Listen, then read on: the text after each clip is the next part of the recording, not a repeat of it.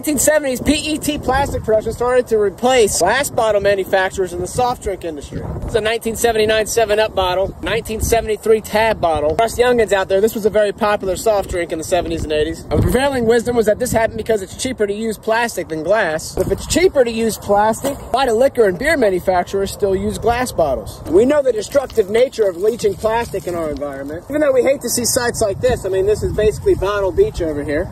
Fact is, in many respects, plastic bottling is actually better for our environment than glass bottling. So even though the material to make glass is less expensive than plastic, the process of blowing glass is much more expensive and energy consuming than the process of molding plastic.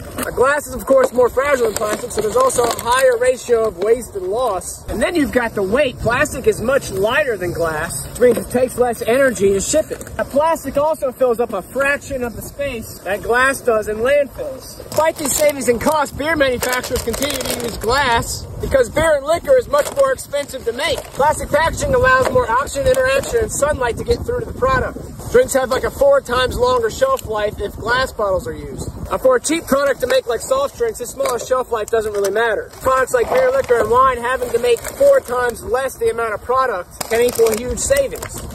And because the glass product is more easily recycled over time, their manufacturing costs lessen. So it seemed that the best thing for the environment and the industry, if we could find a way to combine the benefits of using both glass and bottles with the experimentation of many recyclable plastics, this is likely to occur soon, which is of course great news for the Chesapeake Bay.